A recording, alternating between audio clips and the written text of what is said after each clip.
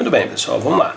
Ver se esse conjunto aqui é uma base do R3. Então vamos lá, primeiro ver se é LI. 0, 0, 0, que é igual a um A que multiplica 1, 2, 3, mais o B que multiplica 4, 1 e 2.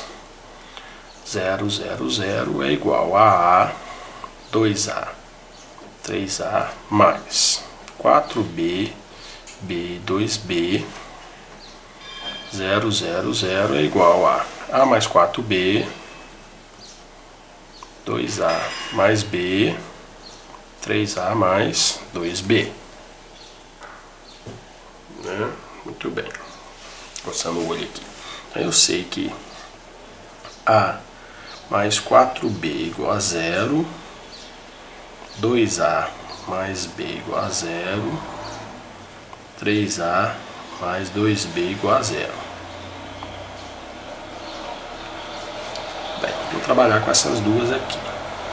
Vou multiplicar de cima por menos 2, e aí vamos ter menos 2A menos 8B igual a 0, 2A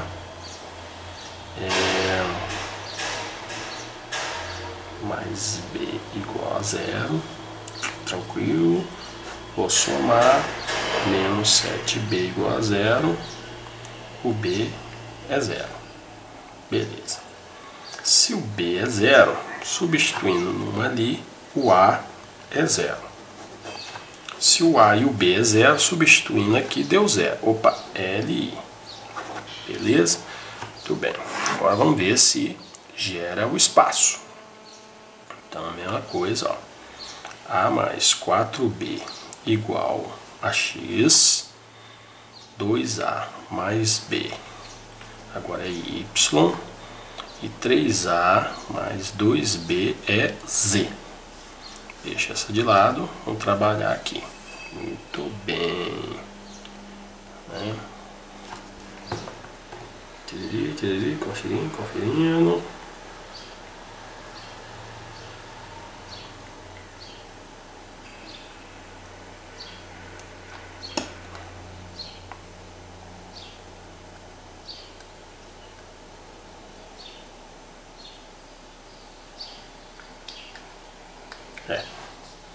Vou multiplicar isso aqui por menos 2. Então, eu vou ter menos 2A, menos 8B, menos 2x. E aí, eu vou jogar aqui, eu vou ter 2A mais B igual a Y. Daí, eu vou ter menos 7B igual a menos 2x mais Y. Aí, multipliquei por menos 1. 7B igual a 2x menos y, b é igual a 2x menos y sobre 7. Jogo lá na primeira, né? Apesar que, mas tudo bem, vai dar também. Jogo lá na primeira, a mais 4 vezes 2x menos y sobre 7 igual a x, a... Vamos tirar o mínimo, 7A mais 8x menos 4y igual a 7x. 7A é igual a menos x mais 4y sobre... Isso não, agora que vai ser sobre menos x mais 4y sobre 7. Aí eu jogo aqui, aí eu vou ter 3 vezes menos x mais 4y sobre 7, 2 vezes 2x menos y sobre 7 igual a z. Então, vou ter menos 3x mais 12y mais 4x menos 2y igual a 7z. Tá? Muito bem. Então, eu tenho x, 12 menos 2, mais 10y, menos 7z igual a 0. Muito bem. Aí eu caí nessa equação aqui, tá? Muito bem. Esta equação eu posso isolar E aí eu vou ficar com menos 10y mais 7z.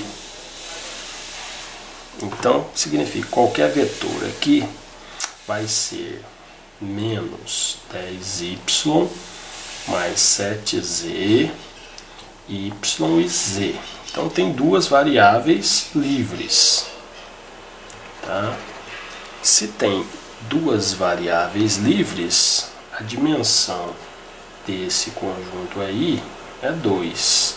Então, se a dimensão é 2, ele não gera o R3. Não gera o R3. Logo, não é base do R3. Ele é uma base desse subespaço, tá? Mas não do R3, tá? A pergunta era se era uma base do R3. Do R3 não é, porque ele não gera o R3 por conta disso aqui, tá? Ele gera esse subespaço. Tranquilo? Boa essa questão, hein? Muito interessante. Vamos para a próxima.